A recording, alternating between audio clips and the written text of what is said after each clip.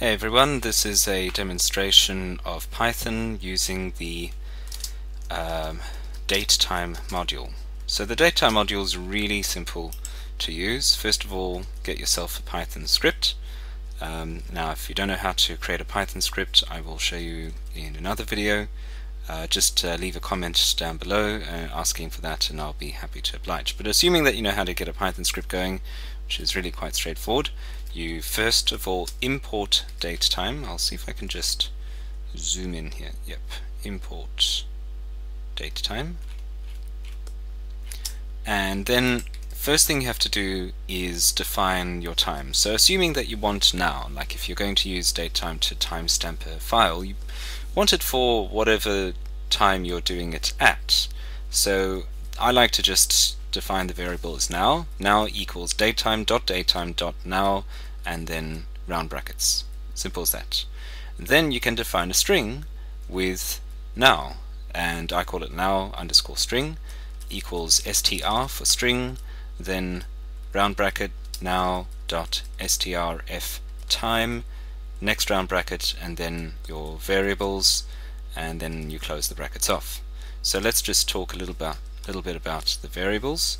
So percentage y equals, I can't remember it off the top of my head, but let's execute this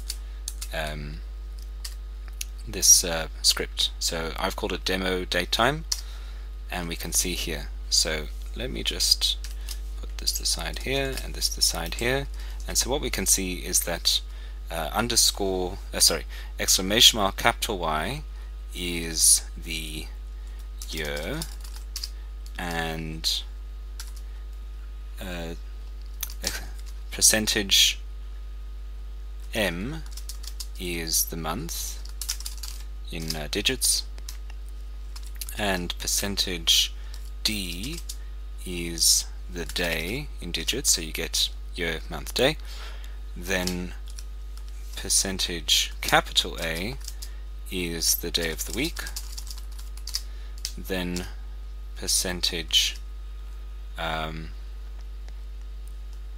H, capital H is the hour, and percentage capital M is the minute, and percentage capital S is the second.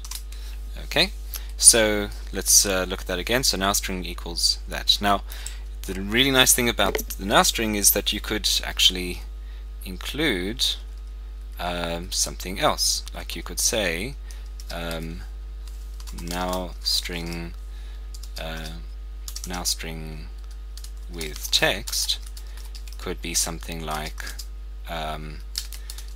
today, the current details for today are, and whatever, plus now string. And then you would get, if we print that out, print now string with text, sorry, fiddlesticks, now string with text, there we go, save that, execute that, and you've got that. So you can take the now string and then just insert it into a bunch of text, and you can name files with it and whatnot, and I'll just demonstrate that for you as well. So let's go here in my script. I name files. So let's say something like, I make the directories. Okay, so you can make a directory with the timestamp. So let's, for example, let's import the OS module.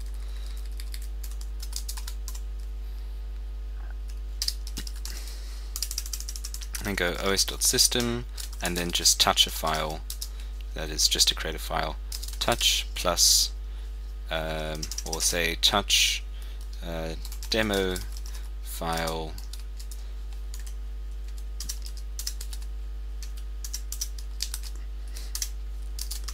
and then add the now string.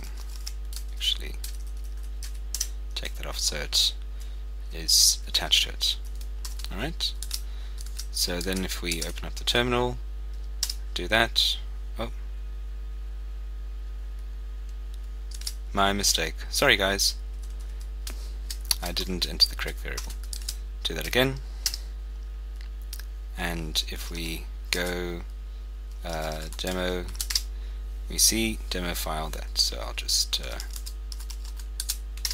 remove that. And so that's how you use the Datetime module to date stamp files or folders or whatever it is you want to do. It's really handy, thoroughly recommended, and this script will be available in my pastebin, which is Clockwork PC, the Clockwork PC based pastebin. I'm just getting a little tongue-tied. So putting that in now, and you can see that I will call it demo Datetime module in Python, syntax highlighting Python of course, and there you go. And the link will be available down below. Done. Okay, so I hope that this tutorial has been helpful to you, and if you have any other questions about this tutorial, or if there's something that you'd like me to demonstrate, then let me know in the comments down below. So feel free to leave a comment down below, hit me up on Facebook or Google+. I don't have a blog yet, but I will get onto it pretty soon. But anyway, please click the subscribe button and send me lots of lovely messages. Bye!